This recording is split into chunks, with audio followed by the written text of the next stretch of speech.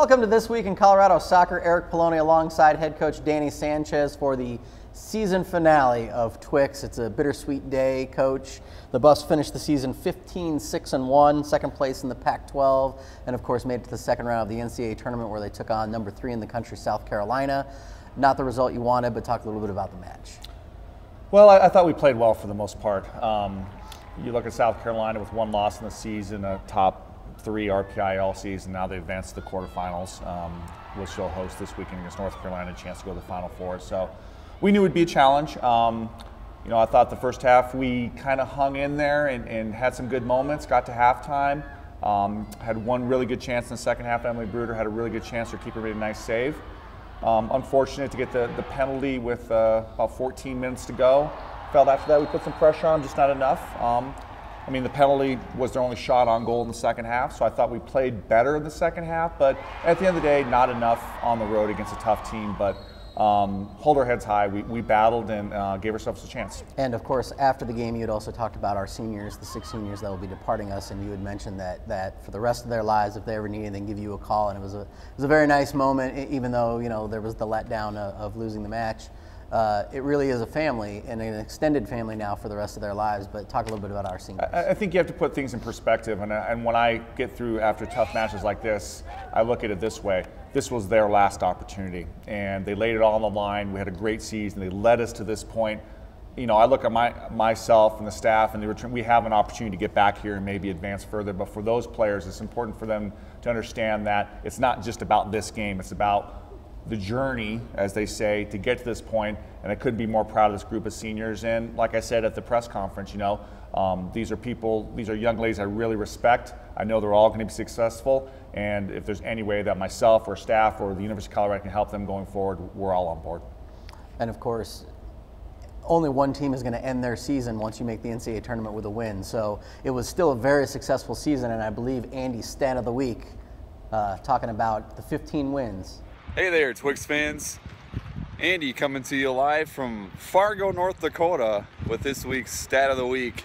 Our final Stat of the Week is CU won 15 games this season. That ties the school record set back in 2003 and then tied again in 2004. Thanks again for joining us all season long right here on the #1 soccer show in the state of Colorado. When you look at the 20 regular season games, to accomplish what we did was fantastic. And once you got things kind of rolling and you started winning games and you had the momentum, 6 of your last 7 matches were against top 25 opponents. That was impressive. Yeah, no, it was a tough. We knew we'd have a tough stretch. Well, it's a tough stretch throughout the whole way, but I think that was the question mark for us, for the people on the outside looking in. I thought we answered the call there with a nice tournament win, competing at a high level against the #1 seed, but really taking care of business in the Pac-12, finishing tied for second in the toughest conference in the league. So we're going to take some solace in all that, and there are really some good things to build off going forward. Well, Coach, we've been social all season, as you know. Taylor Korniak is up for the Hero College Sports Newcomer of the Year. So currently Taylor is in first.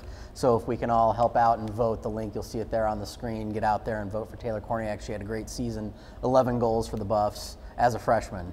For sure, she was obviously fantastic. You're not the Pac-12 Freshman of the Year, first in all conference, without having a great season.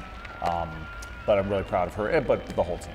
And Coach, one of my favorite segments, top 10 goals of the year. Let's take a look and see what we've got. Well, obviously this was a tough match on the road for us against Mizzou, but Sarah Kinsler's absolute cracker to equalize that game. This next goal was just class from Taylor against Drexel, slotting at far post, great composure, impressive goal, really got us going back on the winning streak. Sports Center, ESPN Sports Center, #1, and for a reason. #2, #1 in our hearts. Evans to Korniak on the flip chuck, and a great goal against Hawaii. And #7, maybe the key to our season. Opening match at Washington State, 89th minute. Sarah to Taylor, game winner. Great start to Pac-12 play, especially on the road against a very good team. #6, well, what can you say? Veloso, great strike from Taylor, game winner against Arizona State on the road in tough conditions.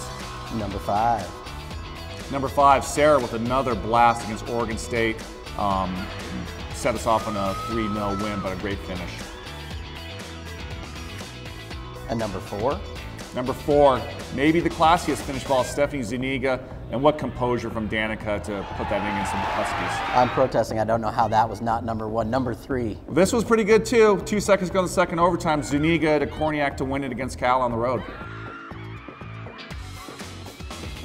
And number 2. Well, this was also a nice one. Emily Bruder, the game winner against UCLA. A huge match for us and a great finish by Emily.